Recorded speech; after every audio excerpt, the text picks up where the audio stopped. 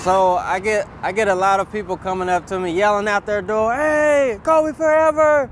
And you know, "Hey, man, respect for the city, thank you."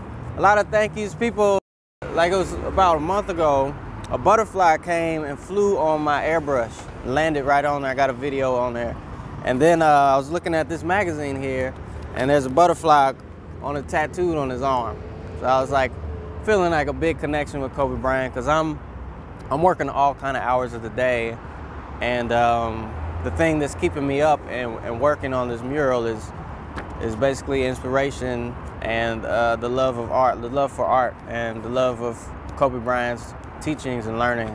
So this mural is for Kobe and his family. It's called Mamba Business, like family business. So I wanted to incorporate people who are close to him as well, extended family, NBA family. Yes, I'm a huge Kobe fan, a huge Lakers fan, and so when I was approached to do the Kobe mural, I was super excited and super passionate about the project. I think that in the matter of 2 months, even painting him, I developed as an artist tremendously.